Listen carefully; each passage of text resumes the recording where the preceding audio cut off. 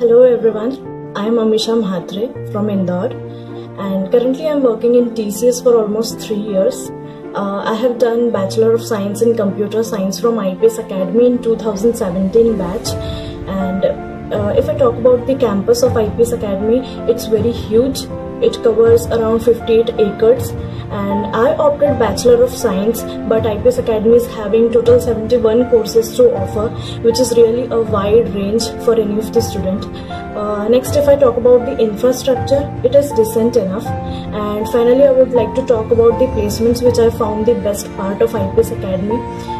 As a student, you get exposure to very well-known brands like Deloitte, TCS, Accenture, Capgemini, and many more. So what I found best is IPS Academy offers placements not only to engineers or postgraduates but for graduates too.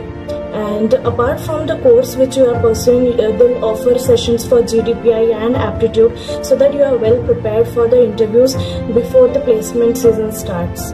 So at the end, I would just say that my journey with IPS Academy has been a memorable one.